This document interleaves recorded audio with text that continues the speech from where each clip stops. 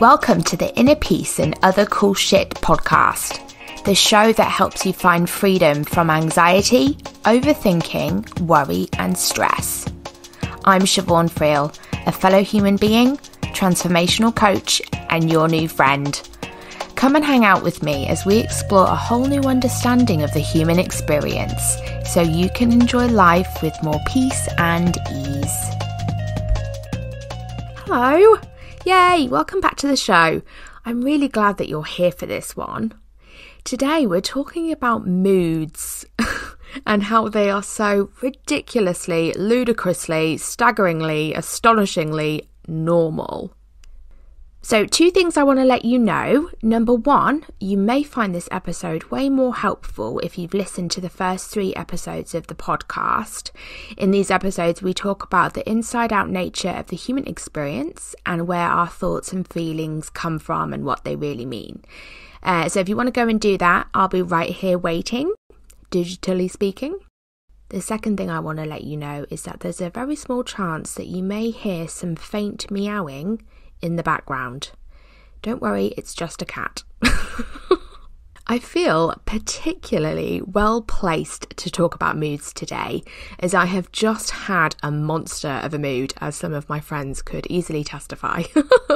Because that's the thing, it doesn't matter how much you know about the nature of thought and feelings and the human experience, we all get moods from time to time. Now, what I'm calling moods in this episode is another word for state of mind, and I'm referring to our general feeling, I guess, our general state. As I say often, the specific words and meanings and labels that we give to things doesn't matter. The cool shit is found in looking toward the thing, in this case moods, not trying to define it against other things. In saying that, clients will ask me, well, what's the difference between a feeling and a mood? And my first thought is, ooh, there goes a brain wanting to label stuff and match it up with things and clarify meaning and tidy it neatly away into a framework. And my second thought is often, Siobhan, you asked this exact question at first. And then my actual answer to them is normally something like, it doesn't really matter. There is no fundamental difference between a mood and a feeling, as it's all just a human experiencing life through one energy. Then, if I get some blank or annoyed looks, I'll say something like, well, it kind of looks to me that a mood is a general overarching state of mind, and a feeling is more specific and nuanced. So, a mood is red, and a feeling is burgundy. Is that a shade of red? Or a mood is lunch and a feeling is some falafel, if you happen to be having falafel for lunch. Or a mood is clothes and your feeling is a t-shirt. I hope you can understand what I mean by those silly examples. But it doesn't really matter anyway, because it is all the same thing. It's all the same energy that us humans just seem to want to slice and dice and label something a feeling and something a mood and something else. The important thing is not figuring out if you are having a mood or feeling a feeling. The important thing is looking towards the nature of the human experience. I love to keep it simple with clients and also with myself, so I just kind of call moods like a high mood or a low mood, and that's if we even need to label them at all. Me and one of my good friends talk about moods as ebb and flow. I'm ebbing today, I'm flowing today, we'll say to each other. I love this because it recognises that, just like tides, we're always on the move and it's all part of the natural order of the world. Everything in nature is always moving, always changing, and us humans are nature too. I can't help but notice that I said a minute or 2 ago that the labels and words aren't important, and then I proceeded to talk about extra labels and words. Sorry about that. Okay, so back to moods then. Why are we even talking about moods? Like, so what? Well, as with a few other things that I've mentioned over the episodes so far, our misunderstanding about what a mood is and what it means is causing a lot of misery to us humans. Our misunderstanding about our experience in general, like thought, feeling, mood, state of mind, etc., and what it means to be human, is causing us pain, completely innocently. It's my mission to shine a light on these misunderstandings so that we can all have a nicer time roaming around the planet. So when we are in a mood, life feels kind of rubbish. Things seem dull. Life feels like a grind. We're easily irritated. We're impatient with ourselves and others. We may tut and roll our eyes a lot. We don't laugh. Everything seems serious. Our inner commentary, our brain being a brain, chats in absolutes. Always this and never that. Things are only black and white, and in this case, black. Things we find joyful at other times become burdensome or annoying, like kids or partners or pets or spin classes. All of the above was just my perception and opinion of what a low mood feels like to me, but I think you can all relate to that even if your experience is different. So a low mood isn't nice, sure, but we innocently pile on extra suffering through a misunderstanding of what moods are or what they mean. It looks to me like this misunderstanding shows up in a couple of ways. So one is that we feel this way, like in a mood, the way I just described above, and we don't know it's a low mood. We think it's just the way life is. We think life is just crap. We are mood blind. We are wearing sunglasses indoors, metaphorically speaking. Everything is darker and duller and rubbisher, which is definitely a word. We have our mood glasses on. But we don't realise that we're wearing glasses. We think this is just the way it is. Another way we innocently experience extra suffering from our moods is that we know that we are in a low mood or a low state of mind, but we believe it's caused by an outside thing. So we know we are ebbing and not flowing. We know we have our dark glasses on, but we think the dark glasses are justified because of a thing in the outside world. So maybe we just lost a job or a relationship, or someone did something to us, some kind of perceived injustice. Maybe it's the events in the world which always seem enough to justify feeling rubbish. When the thing that we think is causing the mood changes, we'll feel better again, we think. And it sure looks this way sometimes, but when we notice that we feel rubbish without a reason, we'll go looking for the reason. And if you look for a reason for being in a mood from a low mood, you will find plenty of reasons. Another way we innocently cause extra suffering for ourselves by misunderstanding what a mood is or what it means is knowing that a low mood is thought created and it's the energy of life doing its thing, but we think that the frequency or intensity of the low mood means that we are broken, fucked up, or just different from others in a bad way. Now, I don't normally like to play favourites when it comes to the misunderstandings of the human experience which cause intense suffering, but this one has a special place in my heart, maybe because it seems to me like it's the most insidious, so seeing through it is amazing. So I experienced this a lot when I was first getting into this stuff that we talk about on the show. I was experiencing huge shifts in my perception of life and many cool insights into being human. But whenever I was in a low mood, I thought I'd gotten it all wrong, or I was wrong, or it didn't work for me because I was truly broken and all of that. It's no wonder that we think moods are something to be fixed or avoided or reviled when we think that they mean that something is wrong out there in the world and it's up to us to sort it, or that we're broken in some way or fucked up for having these moods. And that's even if we know it's a mood at all, and sometimes it just seems like life, like the first one that I talked about. Okay, well, what are moods then, Siobhan? Well, moods are just the fluctuation of energy.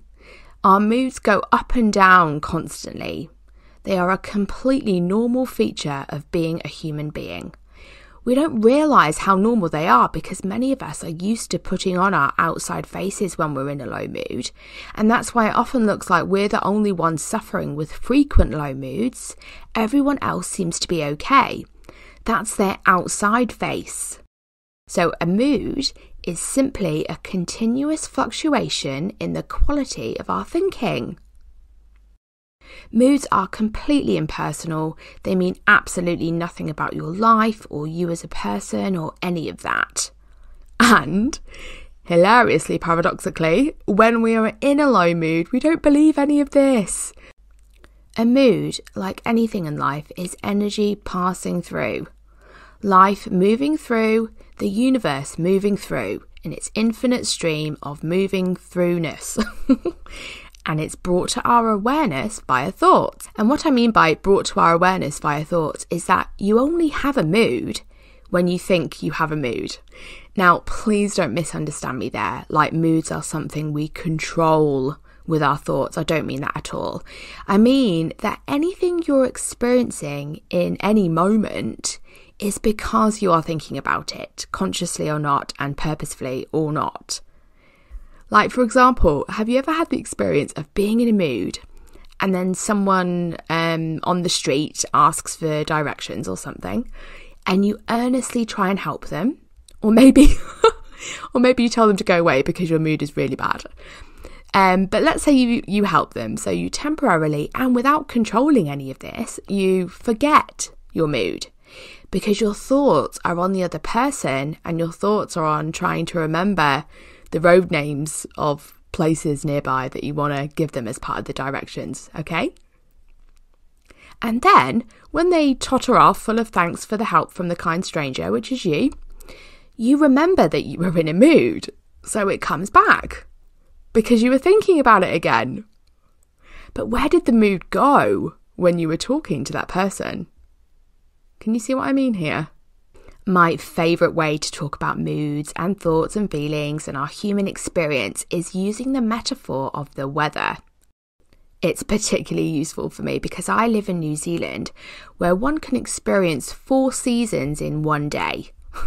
Or so the tourist board tell us in their ad campaigns, urging people not to go hiking in the wilderness wearing flip-flops, or as the Kiwis would say, not to go tramping in jandals. Isn't tramping a great word for hiking, by the way? So our moods, our thoughts, our feelings, our experience of life is psychological weather. Like the weather, we can't control our psychological experience. Like the weather, we have our preferences. Like the weather, our psychological experience comes and goes. Like the weather, our psychological experience is always changing.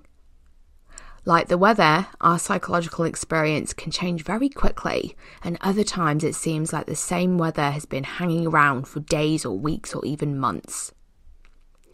Our well-being, our innate peace and clarity and calm and all of that good shit is the blue sky in this weather metaphor. The peace, calm and clarity is untouched by the weather. The sky is untouched by the weather. The blue sky is always there, always, but we don't always see it, and that's totally okay. Whatever the weather does has no effect on the blue sky. So last year I took a trip to a region in New Zealand called Taranaki, which has an enormous volcano called Mount Taranaki. It was pretty cloudy when I got there, and I was like, where's this bloody famous volcano then? My Airbnb was supposed to have views of Mount Taranaki, but it didn't, and I felt a bit cheated. Well, the next morning, I opened the curtains, and there it was. It was enormous and absolutely gorgeously, beautifully majestic. It was right there, this huge volcano, outside my window. The day before, it had been obscured by the clouds, but today the clouds had cleared, and I just couldn't miss it. So Mount Taranaki is like our innate well-being. I know I just said that the blue skies are innate well-being, so just pick which you prefer. The point is the same. Our innate well-being, our inner peace, is always, always, always there. But sometimes, maybe often, it's obscured by the clouds, which is our psychological weather. It blew my mind how something so gigantic as Mount Taranaki couldn't be seen when it was cloudy. It was just gone. It looked like it wasn't there. And that's our psychological weather, our low mood cloud obscuring our peace volcano. Low moods can't be changed, fixed, managed or solved. Sorry. but they don't need to be. The only thing to do in a low mood is know you're in a low mood, understand what a low mood is. It's temporary, changeable, impersonal, meaningless psychological weather. Temporary, changeable, impersonal, meaningless clouds obscuring your volcano of peace. And as with any bad feeling, which I've said multiple times already on the podcast, we know not to listen to the content of our thinking when feeling bad.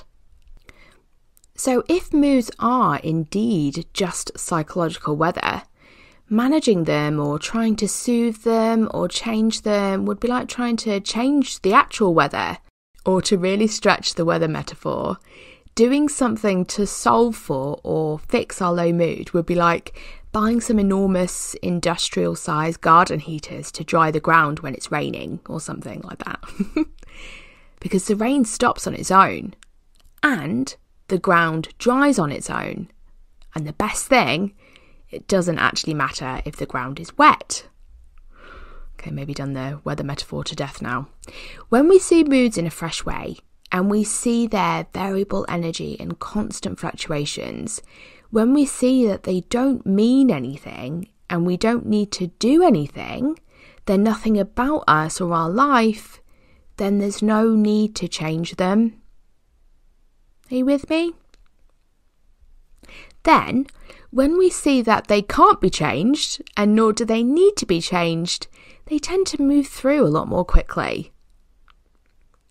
When we aren't innocently but mistakenly attaching a ton of meaning to a low mood or taking our low mood thoughts seriously, like how shit we are or how shit other people are or how shit our lives are, the mood's going to move on through. Moods just don't bother us as much when we really come to see that they're not a big deal. Like, why fix something which is temporary and meaningless? Knowing that a low mood is the weather and knowing the changeable, impersonal, variable nature of weather does not mean that we will not get wet when it rains. God, I'm really pushing this weather thing, aren't I? I hope you're still with me. But what I mean by that is we will still feel it. A low mood will still feel unpleasant, but even that sense of unpleasantness kind of eases over time. The best way to get a feel for this is to have lots and lots and lots and lots and lots of moods, which I've been doing over the last few years. So the more you see the mood coming and going, the more we trust in its impersonal and variable nature. We don't have to like our low mood. We only need to know it's a low mood. Do you see? Okay, well, how to explore this for yourself then? As with anything else that we've been talking about on the podcast, consider that there's something to this new way of looking at our human experience. So put on hold what you think you know about what moods are and what they mean and all of that, and take a fresh look. The next time you're in a low mood, and you probably won't have to wait too long if you're a human being, firstly, know that you're in a low mood. That it's just a mood, it's not your life. Then, as best you can, disregard the unhelpful content of your thinking in a low mood. If there truly is a problem to be solved, it will still be waiting for you when your mood lifts, so don't worry that you're going to miss anything. I mean this very lightly, so don't get to work examining moods and all of that. Just kind of lightly notice. But be on the lookout for what I sometimes call meta mood thoughts, which are thoughts from a low mood saying, this is not a low mood, it's real and you are rubbish and everything is shit. These meta mood thoughts come to be quite funny. Not at first, they seem really real, like most thoughts do. But when you come to see that these meta mood thoughts are like the theme song to a mood, it really helps you see them differently and not take them too seriously. Next time life is looking really rubbish or you're feeling flat, unmotivated, a bit stuck, plain old grumpy or irritated, just consider that this is a completely normal, completely harmless fluctuation of energy. That's all. It's just your psychological weather. Maybe it's your least preferred weather, but it's weather all the same. So anxious Alice has been following along with us so far in the show. She's getting curious about the nature of anxiety, and it's starting to seem a bit different to her. It looks a bit less personal. It definitely doesn't look like a disorder or a disease that she has. It looks a bit more like the regular ups and downs of a chattering human mind. Alice still experiences what we would probably call anxiety, but something feels different to her. It feels like there might be something to this whole thing that we're talking about, something different about what anxiety even means, and maybe it's a lot simpler, and her feeling of anxiety is only telling her she's got a ton of thinking and all of that stuff that we've been discussing on the show already. And then Alice wakes one day and feels grumpy and pissed off. She thinks this whole thing is rubbish. She thinks the podcast sucks, she sucks, the world sucks. Even the leaves on her favourite houseplants seem less shiny. Plants suck too, Alice thinks. Any insight or softening that she's had around the nature of thoughts and feelings seems very far away or nebulous or just Pollyanna to Alice now. Alice is in a low mood. Yay! Perfect timing, Alice. But Alice does not think that she's in a low mood at all. She thinks that everything is just rubbish and shit. What would you say to Alice when she's like this? Well, probably nothing, because you'll bite your head off. Now, Alice will flow out of her mood. Maybe today, maybe tomorrow, maybe next week. She won't need to do anything about it. It's just the normal fluctuation of the energy of life running through her. When she pops out of her mood, Alice is kind of startled. She sees, only now once she's out of the mood, that she was in a mood in the first place. Alice decides that the next time she thinks that her houseplants suck, she'll take that as her clue that she's in a mood, and she needn't take the way life looks from that place so seriously. Okay, here's the main point that I'd love you to take away from this episode. Moods are normal, ridiculously common, always on the move, totally impersonal, all part of being a human. They don't mean anything, and they can still feel really rubbish. And that's okay. They'll start to feel less rubbish over time as we see more around this kind of stuff, like how the human experience works, how thoughts and feelings are always on the move, and all that kind of thing. Feeling rubbish when you're in a low mood is a good thing, because that's your reminder that you are just in a low mood. Just that. That's all that's happening. That bad feeling is letting you know that. It's just a mood. It's not life. Knowing that you're in a low mood is the only thing you need to know or do in a low mood. It will move on its own, and the more you can lightly explore that yourself and see that there's nothing wrong here, it's just a mood, the easier time you'll have in the bad weather. You made it all the way to the end, yay. I'm finished talking about moods now. Thanks for listening, and see you next time. Thank you so much for listening. This is the part where I ask you to share, review, and subscribe to the show. So if you go and do that, I would absolutely love it. If you have thoughts or questions or insights about this episode, or anything really, come and share them with me on Instagram at SiobhanFriel, or visit me at siobhanfriel.com. See you next time.